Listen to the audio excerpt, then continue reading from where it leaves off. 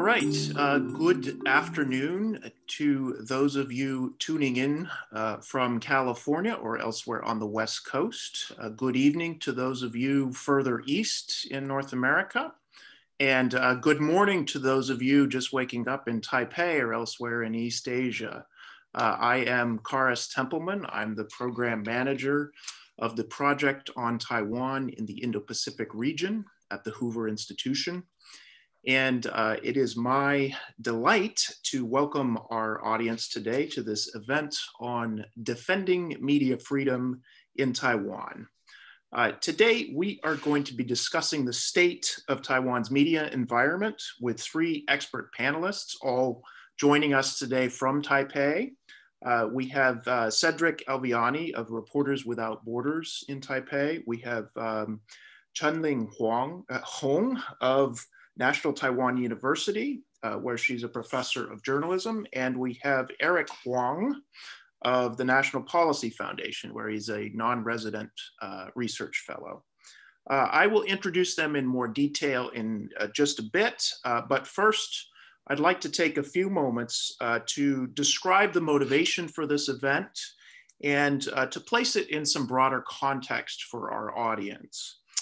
So the impetus for our discussion about media issues in Taiwan was a decision that was announced in Taiwan about 4 months ago in November of 2020. Taiwan's National Communications Commission, which is roughly akin to the Americans in the audience to the Federal Communications Commission, the FCC, decided not to renew the broadcast license of one of Taiwan's most watched television channels, the news station Zhongtian, or in English, CTI TV.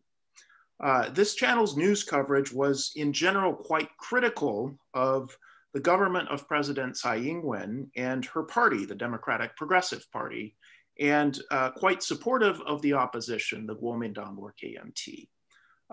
And it, along with its sister station, CTV, is the most China-friendly channel on Taiwan's, of the various 24-hour news channels, and there are many in Taiwan, on air in Taiwan. So this decision had the effect of forcing a TV station that was stridently critical of the government to vacate the space it had occupied on Taiwan's TV channel, Spectrum. And that occurred on December 11th. Since then, CTI TV has been off, has not had a place on the broadcast spectrum in Taiwan. They are broadcasting, and I believe they are broadcasting this event as well via YouTube. And so while they have not been silenced, they are no longer occupying prime real estate on Taiwan's television channel spectrum. To tee this conversation up, I'd like to make three observations about Taiwan's media environment and put this in a bit of comparative perspective. So first, Taiwan has a reputation, generally well-deserved, I think, as a bastion of free speech and freedom of the press in Asia. Reporters Without Borders last year ranked Taiwan 42nd in the world, which may not sound great, until you realize that puts it at the top of the table in Asia, ahead of even Japan, and well ahead of its sibling rival in South Korea. In contrast to events in Hong Kong, and certainly in the People's Republic of China on the mainland, Taiwan looks like, Taiwan is a real bright spot in terms of media freedom in Asia. The decision to take a TV channel off the spectrum is actually quite a departure from Taiwan's traditional laissez-faire approach to regulation. Since it was created in 2006, the National Communications Commission has actually never before refused to renew a license for a station. It has fined stations for their coverage, for sloppy reporting, for misleading claims. But it has never before denied a license to one. So this decision represents a potential inflection point, from my view, where the NCC is using its power to regulate broadcast media more frequently and potentially more aggressively to police content and reporting. And as I noted, that's striking because Taiwan has traditionally had a very laissez-faire, we might even say libertarian approach to the regulation of media. There is no equivalent in Taiwan to the National Communications Commission in the print media world, for instance. Since 1999, there is no need to get a license to publish a newspaper or a political magazine. And so Taiwan, one of the great achievements of Taiwan's transition to democracy was just how free and open its media sphere became. The second point I'll note is that Taiwan has been at the forefront of expansion of influence of the People's Republic of China under the Chinese Communist Party. And its media industry was an early and very important target of the CCP's efforts to shape the narrative about China. Many countries, industries, and companies have been a target of CC pressure to change their public statements, their behavior towards China. And in fact, there is one influence campaign ongoing against the BBC in the UK right now. But Taiwan got this pressure early and often, and it has been a significant target well before the rest of the world kind of woke up to the threat of Chinese influence operations and the threat to the freedom of media. In particular, there were deep concerns in Taiwan in the 2018 and 2020 election campaigns. 2018 was a comprehensive local elections. 2020 was for the president and the legislature.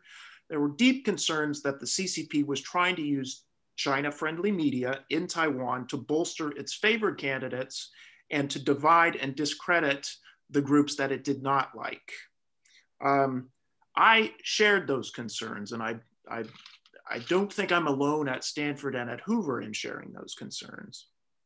And the chief suspect in this campaign was and remains none other than CTI TV and its sister channel, CTV, which I should note remains on the air.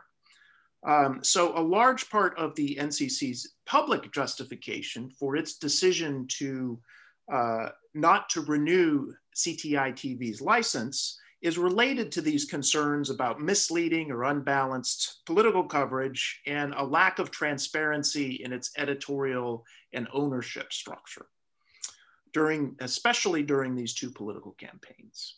The third point I will note is that the NCC itself was created to be a nonpartisan independent commission. It was modeled roughly on the way that independent commissions are set up in the United States. But a lot like the United States, it is structured in a way that doesn't necessarily preserve that political independence very well. At least from an outsider's perspective, the way that its members are nominated and appointed and confirmed does not seem to suggest it has total independence. In fact, all commissioners who ruled on the CTI TV case were appointed by a DPP premier and confirmed by a DPP majority in the legislature. So the way the NCC is structured, the premier appoints, the legislature confirms, and they serve 4-year terms. And so unless there is rotation between political parties in the presidency, in the executive branch, then you end up with an NCC that is full of appointees from one political party ruling on cases like this. And this was also true not only under a DPP government, but previously under a KMT government during the Ma Ying-jeou era.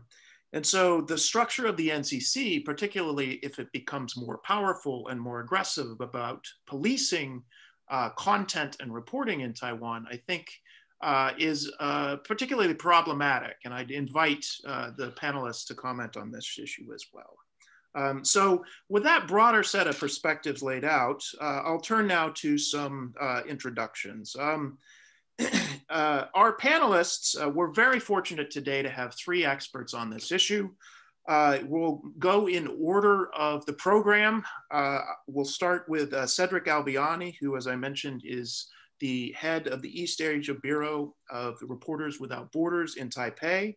I'm especially glad that we have him here today, in part because RSF issued a statement on the CTI TV decision that was generally supportive of the NCC's decision not to renew the license. And so I'd like to hear him explain why RSF was supportive of that position.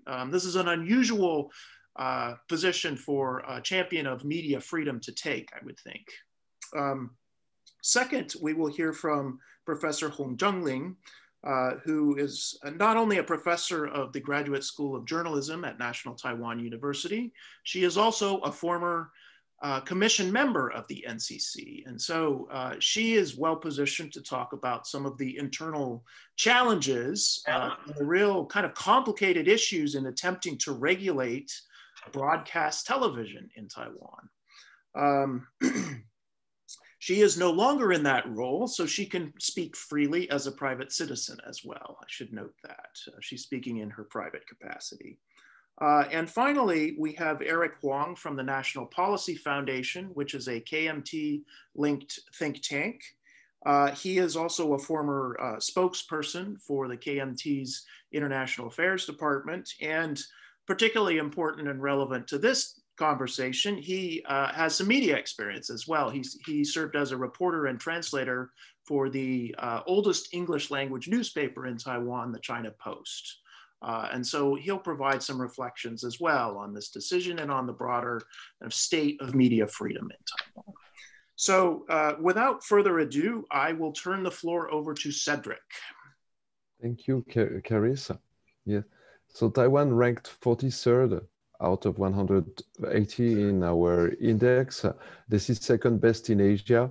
And this is also 2 spots ahead of the USA. So actually, there's no question in our assessment that freedom of the press is generally enforced in Taiwan.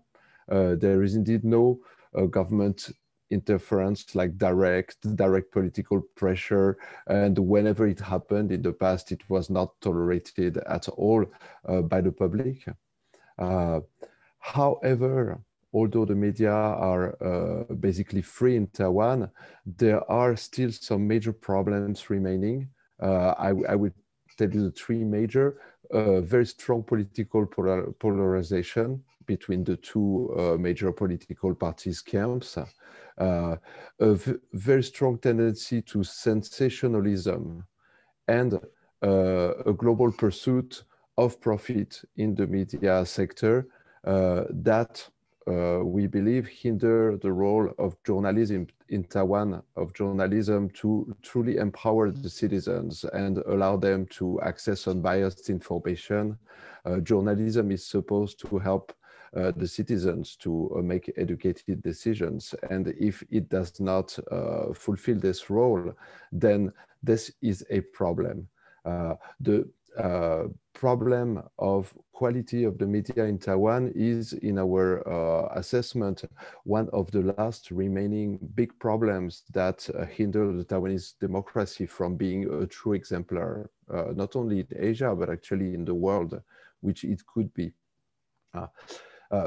According to recent studies, Taiwan has one of the lowest rates of trust in the media, 3rd position out of 40 surveyed countries, and with an average of 20%. This is extremely low for a democracy. And over the past decades, the Taiwanese authorities, no matter the political camp, have not really acted to solve the problem, which now is turning, and it is widely recognized in Taiwan, which now is turning into a major threat because, of course, the Chinese regime is exploiting this weakness and trying to impact on the Taiwanese politics through the media.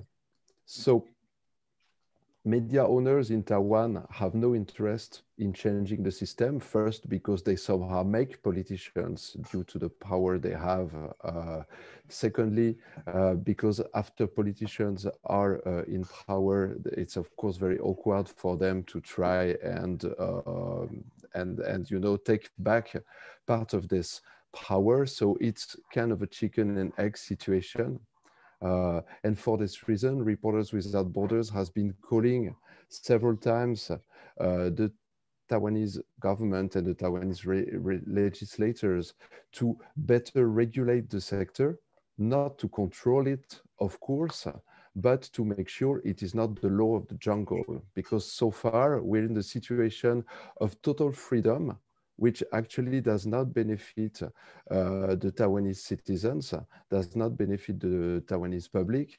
We're in a situation where media owners are abusing their freedom, not only in the case of CTI, but generally, no matter their political orientation. And this does not happen for the benefit of the Taiwanese public. This is a threat to the Taiwanese democracy. So now, yeah, maybe talking one word on the decision of NCC not to renew the CTI license. Caris, you mentioned Reporters Without Borders assessment was quite unusual.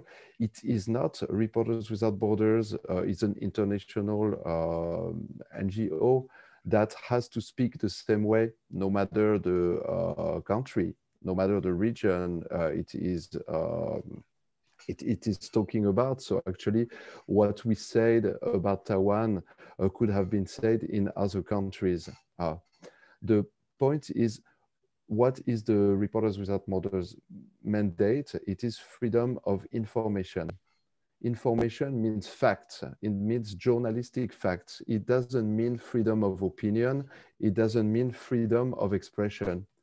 If CTI had been an opinion channel, let's say a political channel, a religious channel that is stating its opinion, I do not think NCC would have had any problem with letting them operate. The problem is that CTI is a news channel. A news channel is supposed to report facts, not report the opinion of its owner, not report the opinion of a political camp.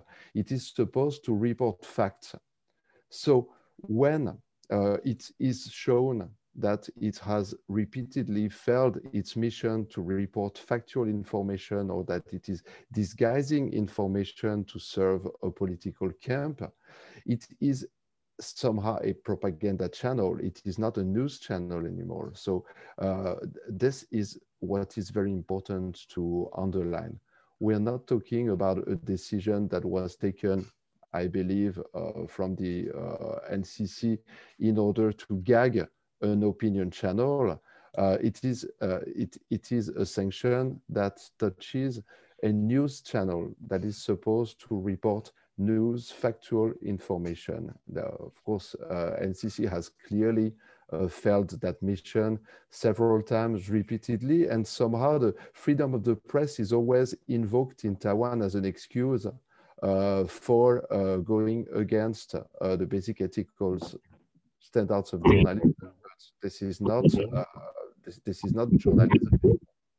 So I will insist, and I will be done on a very few points.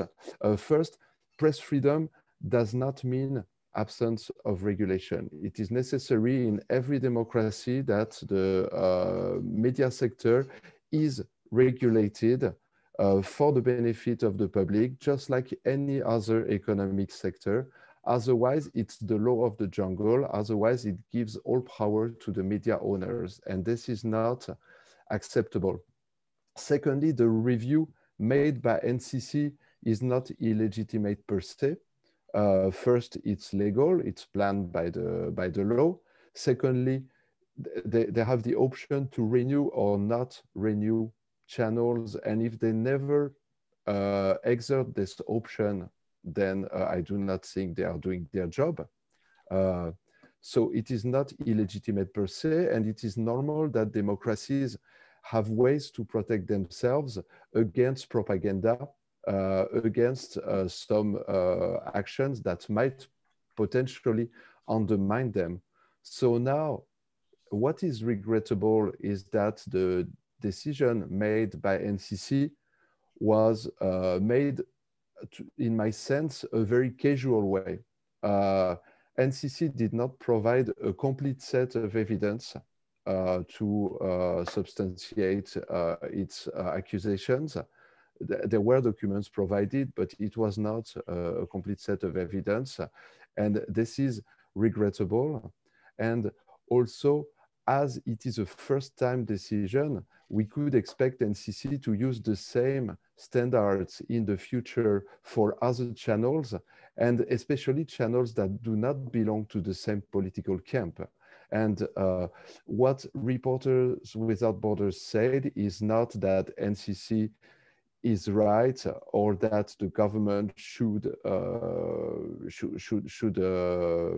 prevent CTI from existing. And actually, as a matter of fact, it didn't happen because CTI still exists. There was no crackdown. There was no shutdown of CTI's operations. It's just a license to emit on a certain medium that was not renewed. So we believe the Taiwanese government and NCC should use a set of standards that is similar no matter the channel. That's very important. And currently, all Taiwanese governments, no matter their camp, share the responsibility for the lack of respect of journalism standards, of ethical standards.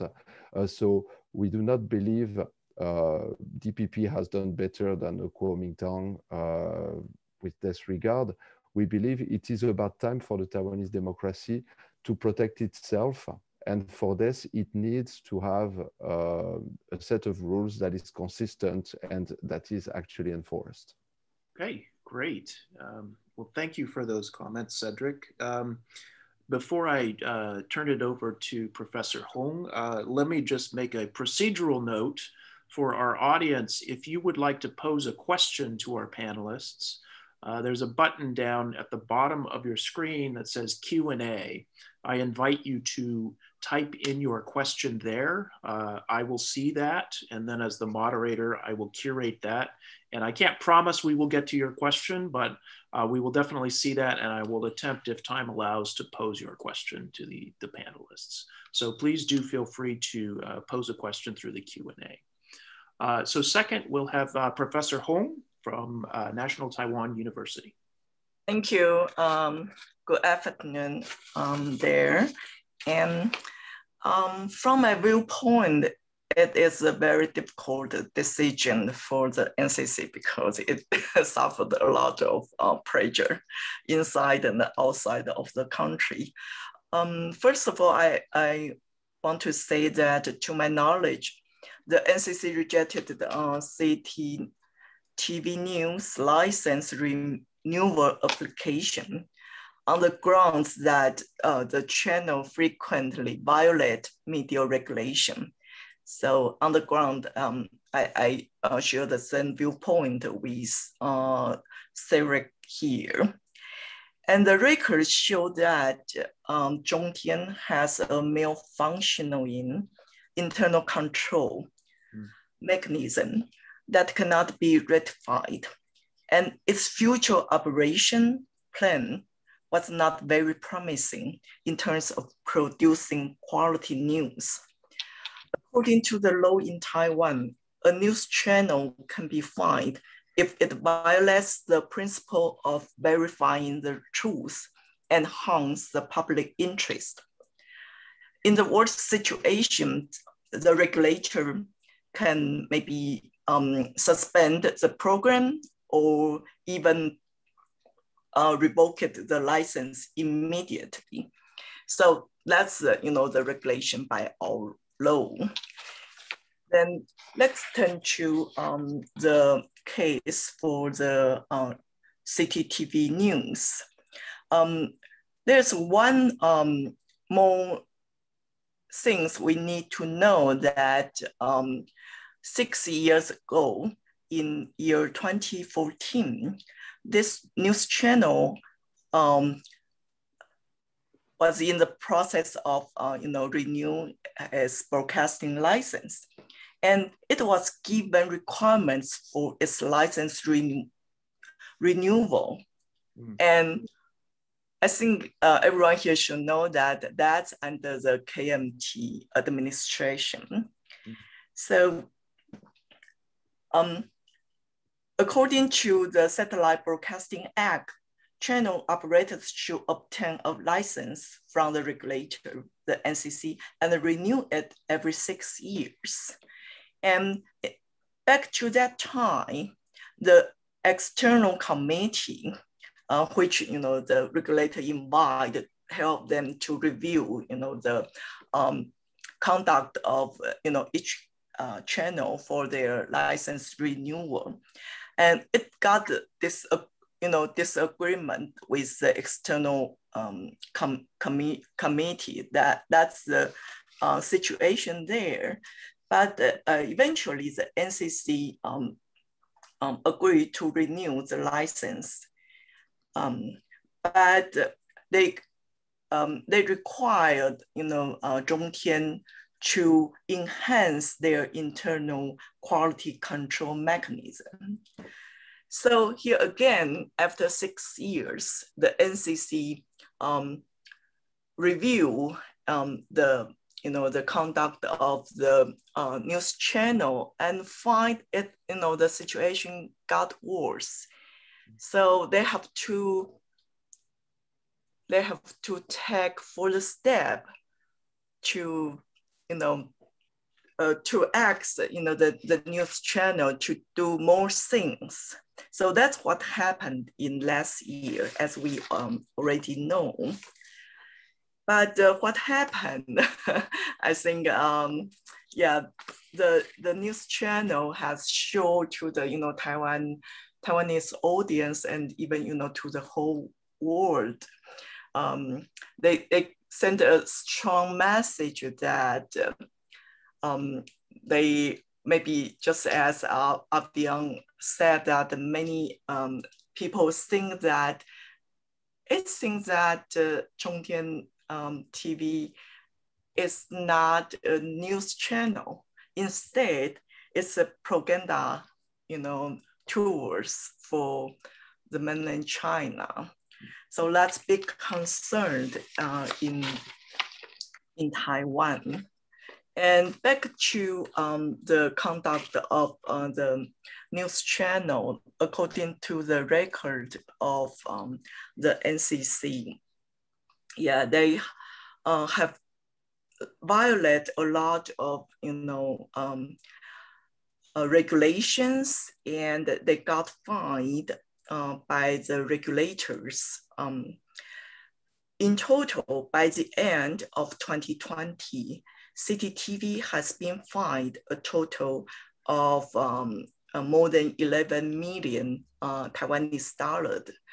Maybe it's not a big amount in the US, but it's a big amount in Taiwan. And it's for 25 breaches of media regulations.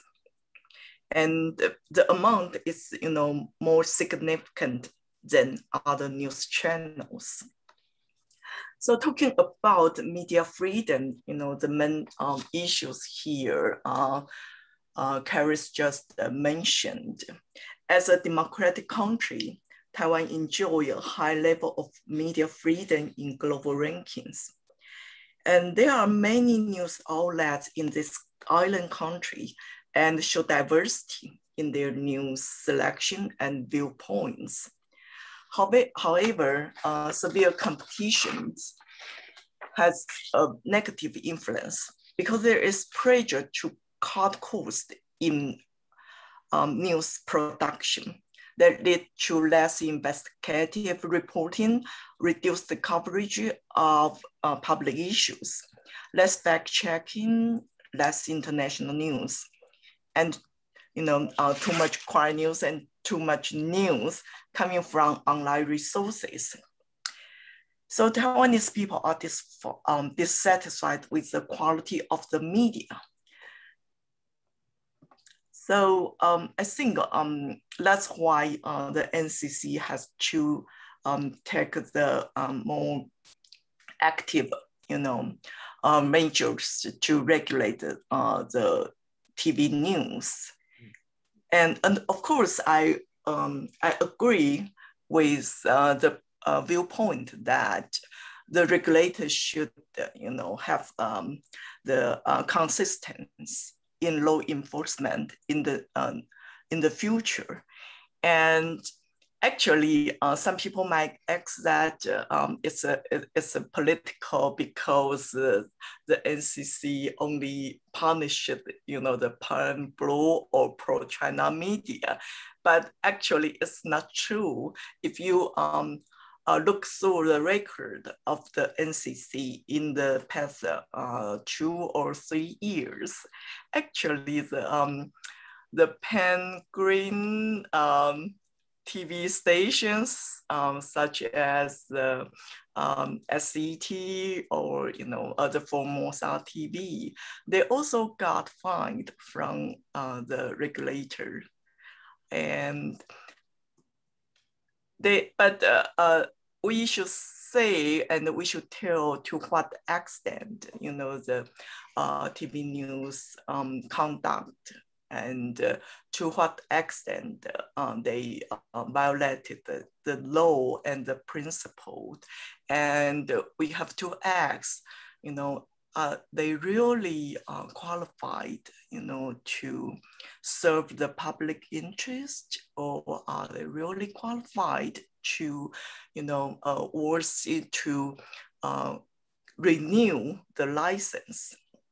If we put the question, actually that's a group of people in Taiwan asks, if the NCC continue to give license to this kind of news station, how can they say they do their job to serve the goal of our media regulation and serve the public interest?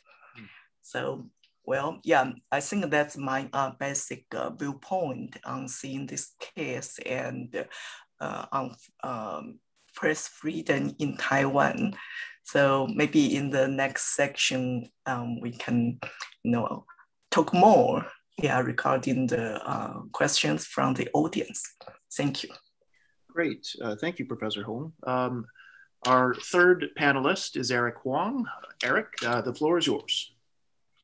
Thank you, Karis. I'm honored to be a part of this panel with two experts. I'm not a journalistic expert, but I'm here to offer my observations. I'm here to make a three-pronged argument in favor of CTI TV against the NCC departing it. The first argument is an old and tested argument that in the interest of democracy, we need to protect diverse opinions and to promote civic dialogue. Zhongtian is a platform enjoyed by a lot of Taiwanese and that offers a viewpoint many might argue as being pro-China, but it's shared by many of the Taiwanese. The second is that though I'm not an expert and I don't have expertise to argue whether NCC has the authority to revoke the license, but I think NCC might not have met the substantive due process to actually not renewing Zhongtian's news license. Third is I would like to address the white elephant in the room, that is from a national security standpoint. That shouldn't be the reason, and it actually wasn't the reason for NCC to not renew Zhongtian's license.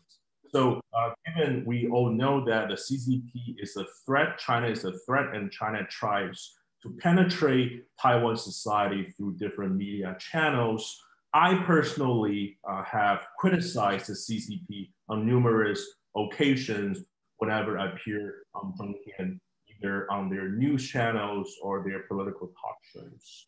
This is not to say I'm biased. So allow me to dive deeper into my 3 points.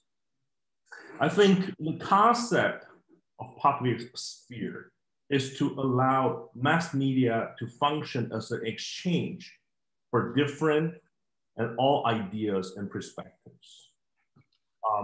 This is true in Taiwan, that we have many different viewpoints for our audiences. So if you find Zhongtian's news reporting to be biased or to be not correct, I think the audience can find other news channels to balance the facts. And this is not to mention that the news reproduced by Zhongtian, even though have selection biases, but there isn't really a lot of factual mistakes. I will go into this point further later. Second, I think the erosion of tolerance in speech in the worldwide phenomenon needs to be taken with caveat. I think nowadays, because of online information and disinformation everywhere, people are aware of this situation. But according to FCC, which is equivalent to Taiwan's NCC, they do not review anyone's qualification to either edit or announce or comment on the news. So I think this is we need to be very careful to go down this road, especially even though I'm not arguing the case, but I'm saying such actions can easily be read or misread as politically motivated, or the people who actually just pure audience who enjoy either news station, in this case Zhongtian, might feel like they're ostracized, or their viewpoints are being censored by the government. Further, in the case of news distortion, which often are being complained and filed against in the United States for either inaccuracy or one-sided news, or in this case, which is very relevant to the Zhongtian scenario, which is overly dramatized on certain politicians, FCC usually will not intervene based on its First Amendment protections, which they argue that they will not replace their journalistic judgment thereof onto any news stations with FCC's own. I think this view is consistent in the 2018 case where FCC ignored then President Trump's tweet in favor to revoke NBC station broadcast license. Again, I'm not here to go into the journalistic ethic, which I'm not an expert. I'm just simply sharing my view here. So let's talk more about Zhongtian's case. It is, to the best of my knowledge, in the past 6 years, which is the period they were under observation, they had 25 violations handed down by the NCC. 0 occurred between 2014 to 2018. So all 25 cases happened between 2018 and 2020. This 2 years period coincide with Taiwan's 2 elections, domestic and presidential. So out of these 25 cases, I will mention 18 of them, not in detail. So 7 of which the violation were handed down to Zhongtian's political talk shows. So here, I guess, even though this is a news station, but you could, excuse me, you can argue the case that, commentators or pundits or experts are offering their political opinions. 11 cases are cited for overly dramatic coverage of a particular politician. And this politician often is what Paris said in the beginning of our seminar, Han Guoyu, who is a pro-China politician in Taiwan. Some might argue that he's pro-CCP, even though I argue that's not the case. In these cases, all of which, if you read through the details, many audiences in Taiwan or the citizens will feel the political ramification of this. I will first argue the case that even though national security shouldn't take part of our conversation here, if national security is an issue at hand, different set of legal action should be taken rather than actions against the news agency's license being revoked, or not, in this case, not being revoked, just not being renewed. So many Taiwanese enjoy Zhongtian's news reporting. Actually, during the period of 2018 and 2019, it is actually the most watched news station in Taiwan. So I will further argue the case that Zhongtian is not a pro-CCP agent, CCP, Chinese Communist agent. It is just within Taiwan, a pro-China and prostrate peaceful solution station, which shouldn't be taking actions against politically. So though I think this whole case is not politically motivated, but the discussion, the civic discussion has led to that discourse. So many people might even argue the case that if you watch other news stations in Taiwan, some of the phenomena, even I feel concerning from Zhongtian, is also happening. And it's very easy to go down the road for people to say in already diverse political society to say there is a double standard here. Even though I'm arguing that NCC shouldn't not renew or revoke any news station. And I think that's why that the bulk of my argument that Zhongtian situation is bad for Taiwan society. There isn't any concrete evidence that I have seen yet that Beijing has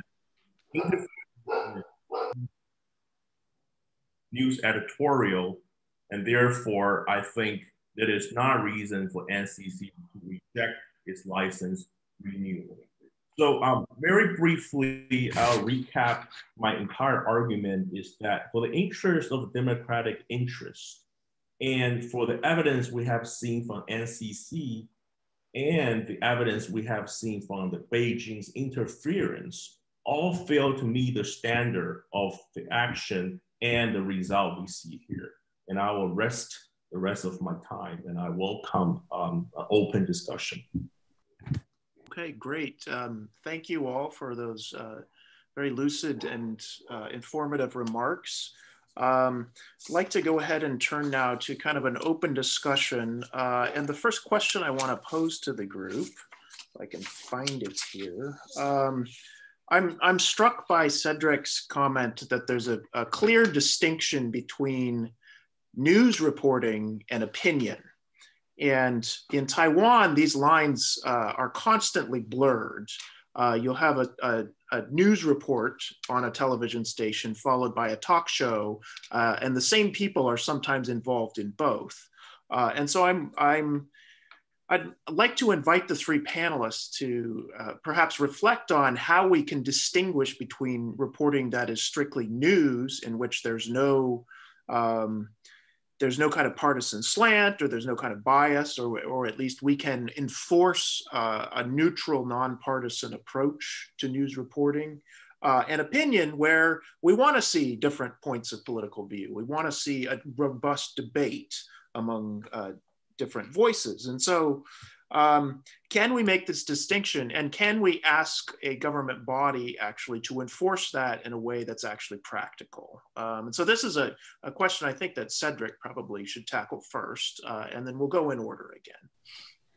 Thank you. Yes, there's a point mentioned by Eric Huang on which I totally agree. There's others for which I quite disagree. Right, we are not talking about freedom of opinions, we're talking about news, meaning facts. And the problem is that not even mentioning about Beijing's interference, which Eric is right, can very hardly be proven. But the owner of the TV channel CTI, Tsai Ing-wen, has been caught. We're talking you just about. froze. Sorry, can you repeat that? Yeah, we're not talking about political biases. We're talking about deliberate lies.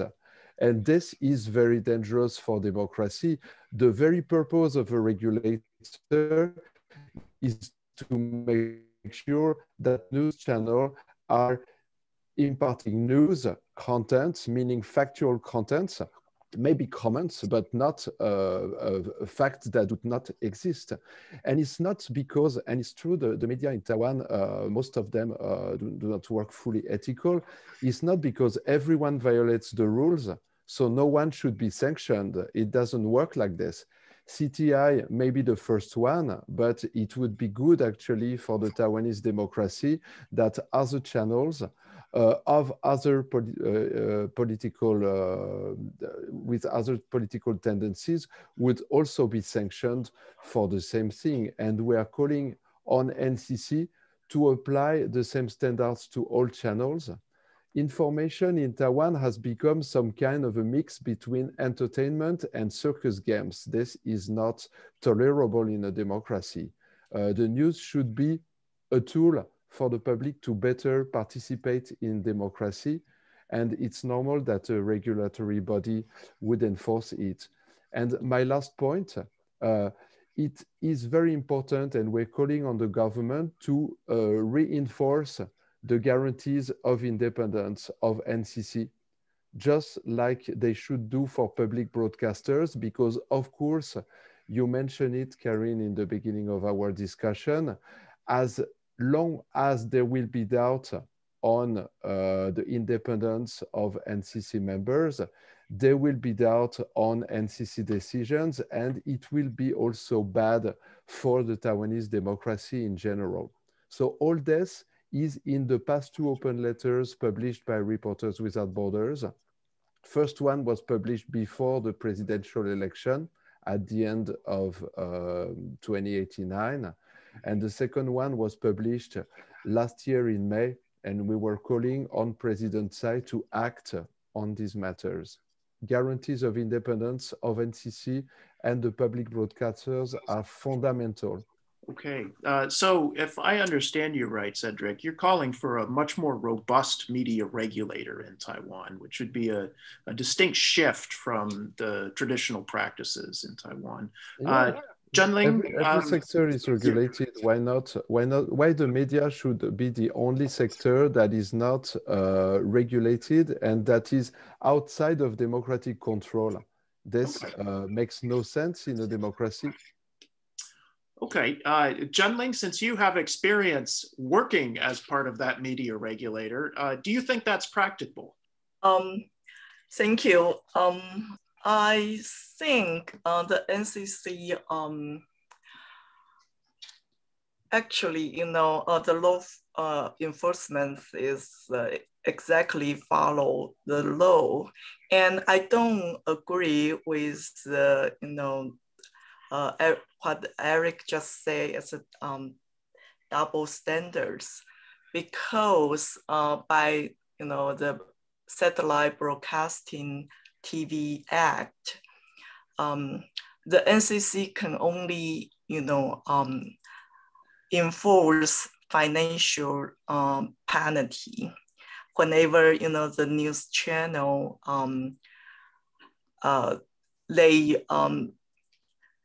they didn't really verify the truth of news stories before broadcasting it.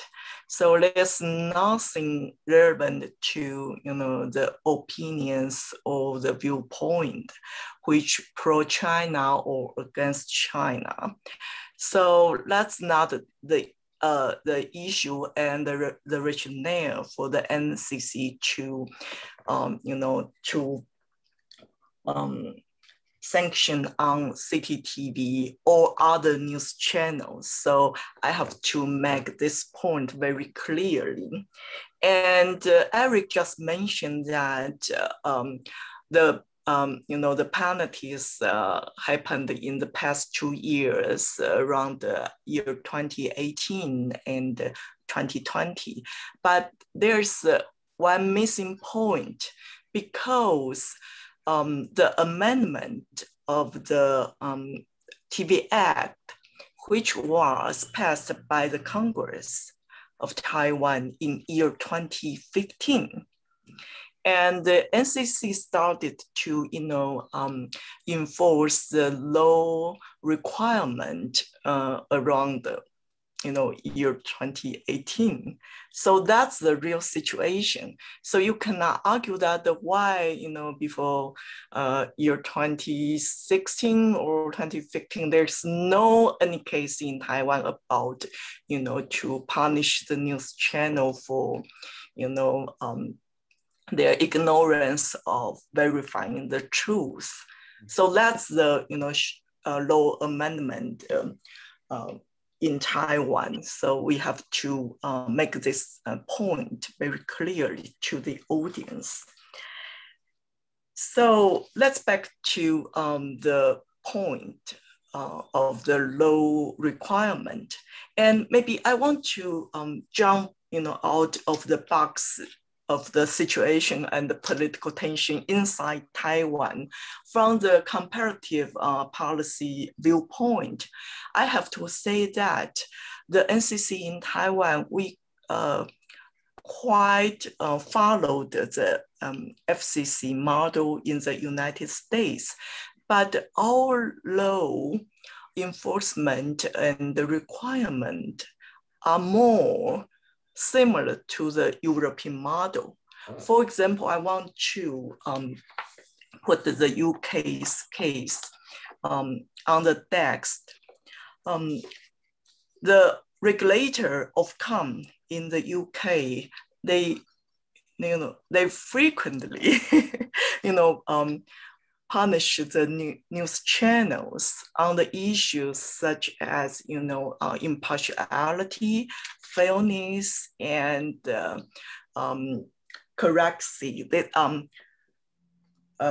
accuracy, this kind of issues. There are two major cases in the last year. One is Russia Today. Yeah, the Ofcom started the investigation of some news program of Russia Today, especially on the spy issue, And the result of the investigation is that they find the Russia Today violate Ofcom's Broadcasting Act on impartiality and accuracy. And the second case is about the CGTN. I think most of the audience here know what CGTN is. The former, is the CCTV. So the major case here is that the CGTN's news story and the coverage on Hong Kong protest is found by the Ofcom violating the Broadcasting Act. So the Ofcom find these two, news televisions, and eventually Ofcom revoked CGTN's TV license after, the investigation.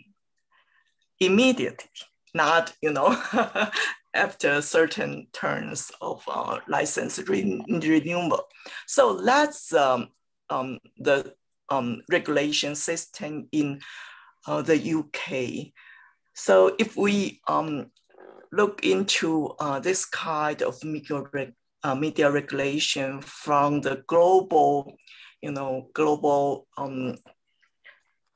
world, so we cannot deny that, the UK is a democratic country, and we cannot argue that it violates or invasion of press freedom here. Okay, so we've got it sounds like 2 votes then for a more robust and active media regulator in Taiwan, and one that is going to enforce, ideally would enforce more directly and consistently some professional nonpartisan journalistic standards. Eric, do you think that's possible? And is there a way in your mind to distinguish between opinion news or editorial and actual news where they're just broadcasting the facts? And just to clarify, I wasn't arguing there is a double standard. I'm saying that perception, the public perception, perceived as a double standard. I wasn't arguing their way. So let me offer my thoughts on your question, Curtis. I think that given today's fast information technology era, I think it's very hard for people to not receive misinformation in our daily lives. So the question, to address this question, we really have to look at 2 issues. One issue is whether NCC has the authority to oversee a news channel using a public platform. The second is, does the government has the authority to shut down a self-media, say what Zhongtian does today, which is on YouTube, right? The latter, in my opinion, is easier to answer. Is no, I don't think the government will have that authority. The former is more tricky. And for a person like me coming from a political background, I'm simply pointing out the fact that even when we are discussing a journalistic ethic issues, we still have to face the reality of public perception. And that's often very tricky and something that's very important to mend and move a society forward, especially given the rise of political populism and the divisiveness of Taiwan's politics, even though I think we might be a little better than the US in that front, but that's just my opinion. This Zhongtian case, what this Zhongtian case proved to us is if this Zhongtian case can help other Taiwanese news media using a public platform to become more objective and B, more journalistically ethical, and I think is the good direction. But I'm still pointing out the fact that there are, in between the times of the next NCC review of news stations, there are a lot of unanswered questions remain in the public discourse. And I think this is actually bad for society and democracy. Okay, great. So in the interest of time, I want to move on to another question. And I'll just make the observation that in Taiwan, the NCC has jurisdiction over broadcast media, so television and radio, but it does not have jurisdiction over print media, as I understand it, and it does not have jurisdiction over the internet, right, or social media companies, which in fact are private companies that regulate themselves. And so in the United States, we've run into this problem where the social media companies are struggling to figure out how to police unethical behavior on their platforms and to define a kind of ethical standard. And so the question I'd pose to all of our panelists is there something special about TV that necessitates or justifies a more kind of aggressive or robust regulatory presence that is not so crucial or important in the print media sphere or online in the internet? And if you think there's not a difference, then would you advocate then for Taiwan to create some kind of regulatory body that also regulates print and internet media? So I'll start with Cedric. Yeah, that's an excellent question. Well, the TV is very important because it's likely to be the media that has the most impact and the most immediate impact on the largest number of members of the public. But I believe that these regulatory questions actually come from technical facts, because in the past, there were a very limited number of channels, and these channels had to be attributed, and there were a lot of technical questions. So there is a history between the fact that the TV would be regulated another way compared to internet or to the print media. Nowadays, there is no more difference of nature between the media. And of course, there should be a unified regulation, because the same company might operate TV channel over the web, radio channel over the web, print media over the web. So of course, there should be one single and unified regulation. This leads to a wider question. After the cyberspace got opened, democracies are not in control anymore. Democracies have a hard time to protect themselves against propaganda, against authoritarian regimes that somehow invade this cyberspace, because regulations most of the times are outdated. And this is not a threat that only Taiwan is facing, but every democracy is facing this threat. And Reporters Without Borders has been repeatedly calling on democracies to sharpen their tools, improve the tools to protect themselves against such attacks. So in the case of Taiwan, yes, there should be a unified regulation, not to control the media, the print media, the TV, the internet, but to ensure that there is a fair rule of the game that benefits to the public. Okay. I'm going to go to our next two panelists, but I do want to raise a related issue here, and that is in the print media sphere and in the online sphere. In Taiwan, in practice, the enforcement of ethics is basically through the defamation and libel laws. So different media companies will sue reporters, and reporters then face a lawsuit for some of their reporting, even if they can demonstrate that that reporting was in fact factual. And I bring this up in part because this is directly related to the CTI TV case. There was a reporter in the summer of 2019, Catherine Hill, who wrote an article for Financial Times, getting several people, anonymous sources, but several anonymous sources to conclude that CTI TV and the larger China Times Want group were coordinating their coverage with the Taiwan Affairs Office in Beijing. And that ran then in the Financial Times, and Want Group then turned around and sued the reporter, Catherine Hill. I mention this in part because I wanted to have Catherine here as part of this conversation. And at the time I reached out to her, she was still under that lawsuit and could not speak publicly about it. That, to me, is a very concerning case. And it suggests that reporters in Taiwan do not actually have complete freedom to report, even when they stand by their reporting. This threat hangs over them. And so is there another way? Do Taiwan's libel laws need to change as well in order to preserve media freedom in Taiwan? So Junling, you're an expert on journalism in Taiwan. What do you think of this case?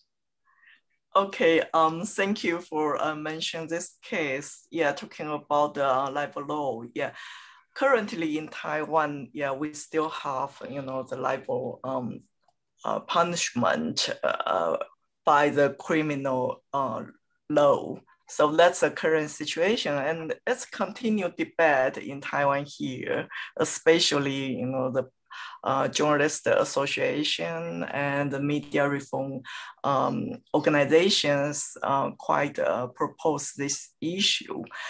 And yeah, I think that's one thing we should to think and act more, carefully in Taiwan here.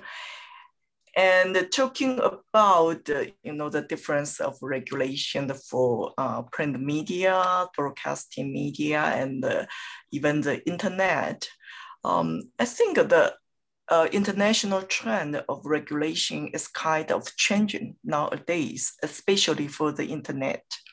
So it happens in the United States, in the European countries. For example, the EU, they have the AVNSD, that's Audio Video Media Service Directive. It already, includes the online services, and to put the same regulation, standard for broadcasting media and online media, even, including social media, but not the print media. So yeah, I think that's the global challenges for especially, the media regulator and the democratic country, in regulation the media outlets.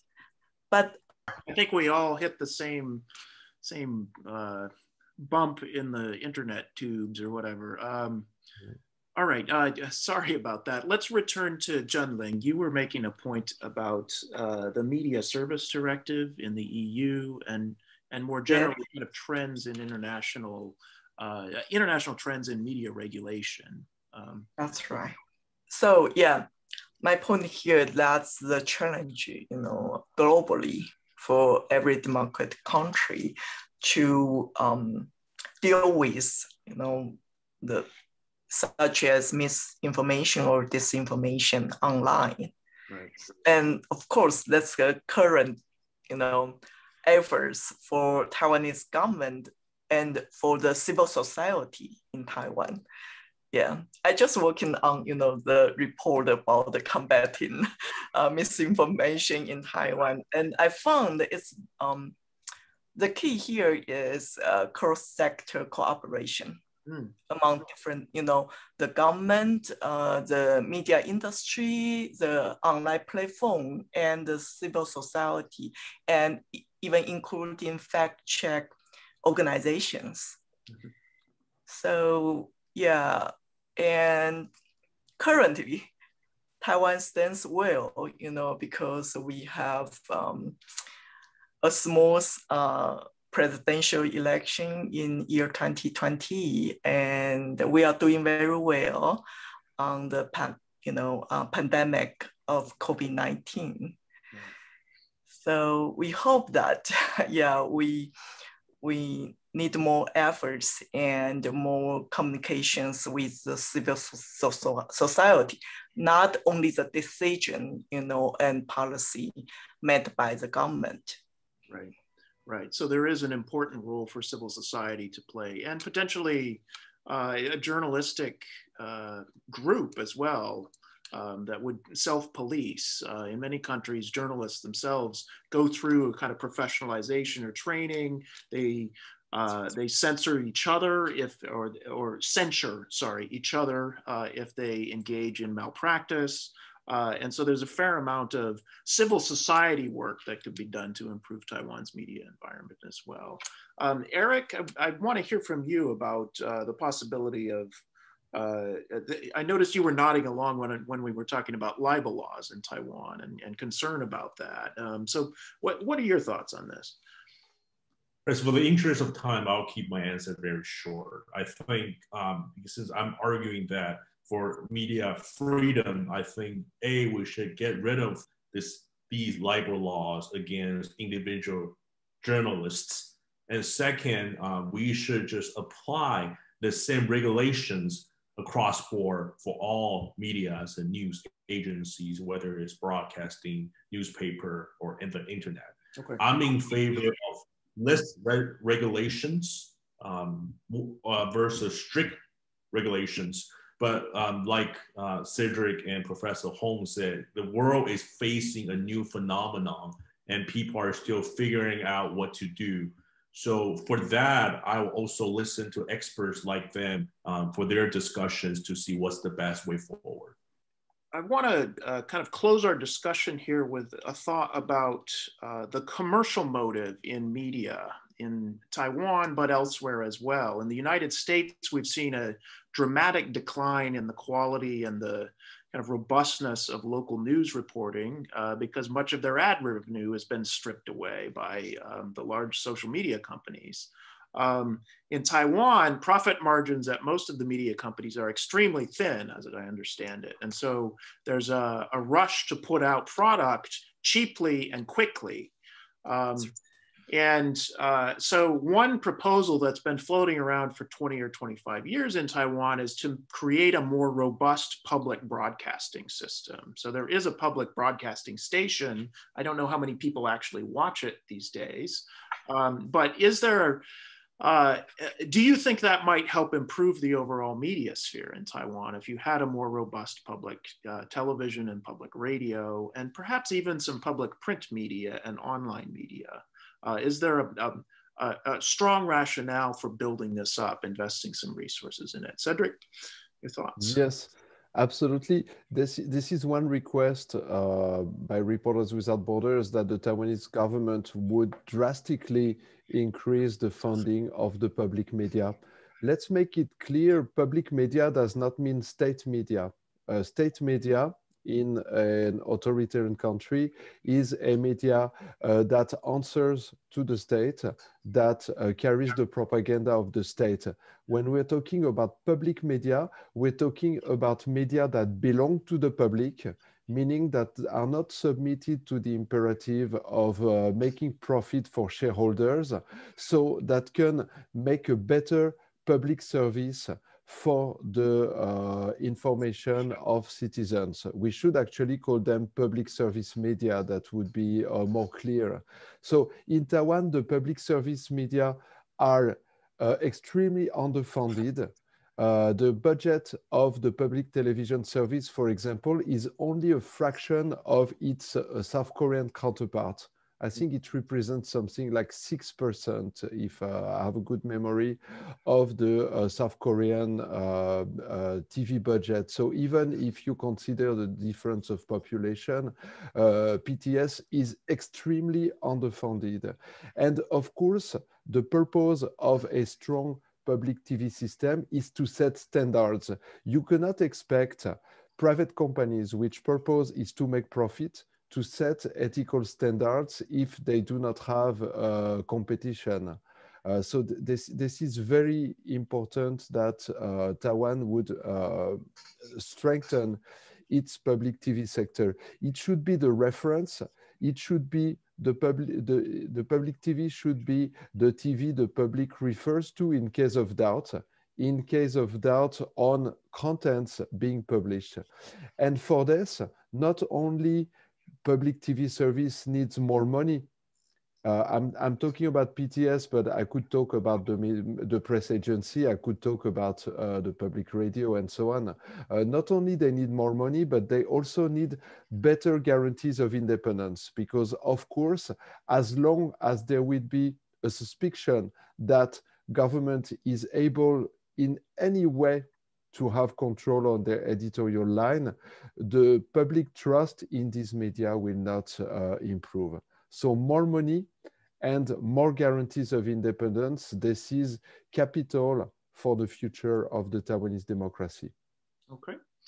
Junling, your thoughts on this? We'll give you about a minute and a half since we're running short on time. Okay, thank you very much. Of course, I support the public media system, especially we have a very, very strong public television station here, and the annual budget is 900 million Taiwanese dollar. It's just about 30 million US dollars. That's really small money. And without, the full support from the public, we cannot have a, sound TV system here, and to put a good model for the commercial media. So of course, yeah. Okay. Thank you very much. All right, Eric, some last words, last thoughts? Sure, I'm in favor of a stronger public supported news outlet, but I think that cannot be in substitution for more commercial driven news media. That is to argue the case that that's why public news outlets are even more important and needed. I think there will always be different opinions, and there will be news stations that share different views. Great. Well, we have like 30 seconds left in this event, so I just want to extend a warm thanks to our three panelists for getting up early Taipei time to join us today for this conversation. As you can see, we've got a lot of issues that we just began to scratch the surface of. And I hope we can continue this conversation in person sometime soon when we can travel again and get together in Taiwan. But it's been a pleasure to have you on. Just to remind our viewing audience, I'm Karis Templeman. I'm the program manager of the project on Taiwan in the Indo-Pacific region at the Hoover Institution. And this has been Defending Media Freedom in Taiwan. Thanks. Have a good morning, good rest of the day, good night, wherever you may be, and stay safe out there.